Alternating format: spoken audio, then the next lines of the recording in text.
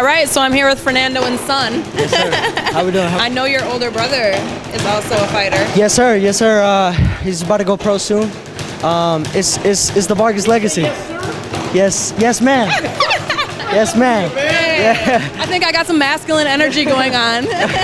Nah, too much testosterone going on. I just finished sparring, but it's the legacy continues. You know, it's Vargas boxing, and we're bringing that flavor back into the pros. So we come from a pedigree of world championship blood, and the same blood that runs through his veins runs through me and my brother's veins. So we're yes, sir, in Spanish. Yes, man. You know what that means? Yes, man. You're gonna tell me. It means there's Vargas for more time. There's enough Vargas for more time. The Vargas is not gonna run out. There's gonna be more Vargas. There's gonna be for more time. And nothing's forced. Nothing's forced. We do it for the love of the sport. I was the chubby kid, you know. I just like to eat, you know, and I just fell in love with the sport. What can I say? I like punching people. I know it's in your family and it's your tradition, but what is unique to you in your fighting? What do you see for your career? I mean, my dad left a legacy for us, you know, and I just want to be the best fighter I could be.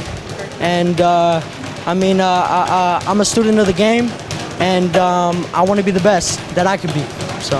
And for you, how does it feel to see your offspring just out here killing it? Like, that's got to be such a rewarding feeling, and being able to work with him and just build that bond with him. Like, how does that make you feel? Well, when I don't have a father, so I'm living my life through my kids' eyes. I tell my kids that all the time. I'm vicariously living through them. It's like when I tell this story a lot to him. When his first national title, when he was like in the finals, I was giving him the instructions, and every word that was coming out of my mouth, he was holding on to, like every single instruction that was coming out of my mouth, he was holding on to, and he was like, okay, Dad, and it's like, and to me, it's like, it felt so good because I put myself in his position, like if my dad would have been doing that, but you know, I wasn't fortunate of that. I didn't have that, and so, you know, my dad was a drug addict. He died a drug addict, person that spent most of his life in jail.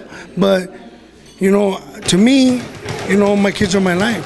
You know, I do anything and everything for them. So basically, that's what it is. I'm blessed to have the father I have, not only as a coach but as a father as well. Everywhere I want to get to, everywhere I'm dreaming to go, my father has been. The highest amateur boxing, the highest of professional boxing, and all we're gonna do, me and my three brothers, we're just gonna continue to stay focused, stay in the gym, and listen to every word that this man says. So because I know he only wants the best for me, and that's it. And I know you also have a nonprofit organization, so I know you're probably the father figure for a lot of those kids coming through there. Would you like to speak on that a little bit, or what you've seen from the kids that are coming into the gym and how boxing has transformed their lives? The Fernando Vargas Fighting Foundation, 501c3, is located at 3240 Civic Center Drive, Suite B, Los Vargas, Nevada, 89030. Basically, we're in the hood. There's rapes, there's murders just crossing the street. And so it's a safe haven for a lot of kids that are knuckleheads. We're knuckleheads, like I was a knucklehead, maybe I'm still a knucklehead. But the thing is that we're giving inner city kids a fighting chance. So I'm a 501c3. You know, it's open to the public, and you know, we have tutors, people that veterans that tutor veterans that donate their time as tutors to help the kids during the week with their homework. So not just are you learning how to fight and you know, use the tools that are needed for you to learn how to fight, but also you get the tools of a teacher to help you with your schooling. You know what I really love about both your son and you is that either you have like a death grip on them, or they really like you. Like, oh, they hate it and all kind of stuff. We got a close bond, you know, day in and day out in the gym, at the house. I can't get rid of this guy, you know. Much respect. You can feel the bond. I was personally raised by my dad. Everything I know is just nuggets that he kept installing into my brain. So I really have a lot of respect for your guys' relationship. You can feel it, honestly. So hats off to you. Wait, let's put him on the spot real quick. Which one of your sons is a better prospect? I'll tell you right now. We let the fans decide that one. Because let me tell you something. I don't want to look, and I'll tell you why. Emiliano Fernando Vargas, El General, also known as El General, he is the future of boxing because why? He lives it 24/7. He goes to bed thinking about boxing. He wakes up thinking about boxing. He runs in the morning before going to school. He does a lot of the stuff that my other kids. I don't need to tell my kids. Fernando Jr. when we did the interview a couple weeks ago. Hey, It's all three of us, baby. But he needs to take notes on his discipline because I'm telling my kids, what are you celebrating? What are you partying? You're not world champion. You don't got no millions in the bank. So what are you doing? Hanging out and partying. Hey, stay focused. Learn from this guy. He was my chubby boy. He was my big boy. Now he's. And I still like to eat, but just after fights. Me too. I Just love after chocolate. fights. We love to eat. That's a Vargas thing. But hey, he stays focused. And that's why he's a 7-time national champion, #1 in the United States. He moves up in weight and anybody's getting work. Anybody's getting work. It doesn't matter what it is. Well, he was at 119. Now he's going to move up to 125. And he's going to win a national title. He went to 125. He went back down to 119 just because he says, hey, Dad, I can do it. Let me just do it. And he won another national title. And so now he's going to go back to 125 and then whoop him again. When he's done with his career, is he going to be Michael Jordan Jr. or Floyd Mayweather Jr.? He's going to be... Floyd Mayweather Jr. He's going to be... Well, I think that both of them are amazing athletes. And Michael Jordan Jr. meaning the son didn't live up to the dad. Michael Jordan had a kid. I think his name was Michael Jr., but he didn't live up. Obviously, he didn't. Oh, he's gonna be Floyd Mayweather Jr. So He's gonna be better than me. The thing is, all I gotta do is listen to my father. That's it, He's gonna be better than me, and because hey, he stays hungry, he stays teachable. He listens to what I tell him to do. His proof is in the pudding. 7-time national champion, #1 in the United States from 95, 100, 106, 112, 119, 125, 130. It don't matter. Where he's at, he's gonna dominate.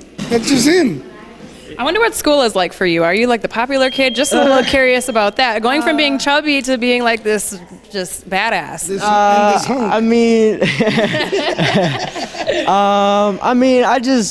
I keep to myself, Humble kid. Yeah. Just don't mess with him. Just don't mess with me, baby. Hey. Did your dad ever cook up pig assholes for you? I don't know about that one. I don't know about that one. That's a Muslim thing, bro. We stick to the frijoles and beans and rice. That's it. We eat anything. We eat pig, chicharrones.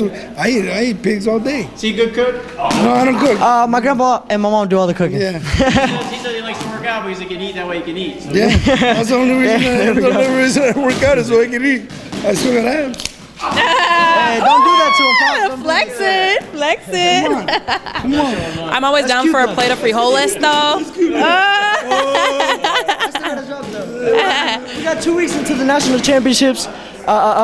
Hopefully, with God first, we get the victory and we come out 8-time national champion and on Team USA. So, feeling sharp in sparring and we're good to go. He's gonna be ready for the 2024 Olympics. Yes, sir. Watch. He's gonna win. He's gonna win the gold medal. I went to the Olympics. We got jobs with that stupid computer scoring system that they barely implicated in it. So now you're gonna see. Let me ask one more question to you, Fernando. How does your Olympic team stand up to the 88 team? Oh man! Look, come on. 88 team, 84 team the best, right?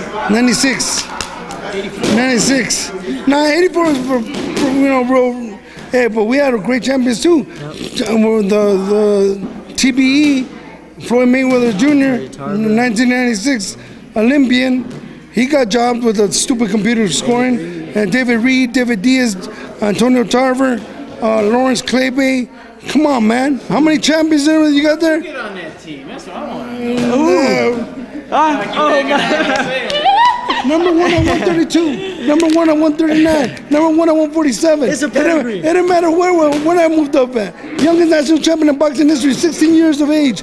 My record can never be broken because they were stopping kids at 16, so they changed it to 17. So that's like me fighting 40-year-olds. Yeah. You know? Exactly. And I come from a pedigree, you know, and all we're gonna continue to do is stay focused and show out. Let's go. Winners. Yes. Period. Yes, ma'am. Period. Thank you, guys. At Emiliano Fernando Vargas. No, Emiliano F. Vargas. Yeah. Thank you, guys.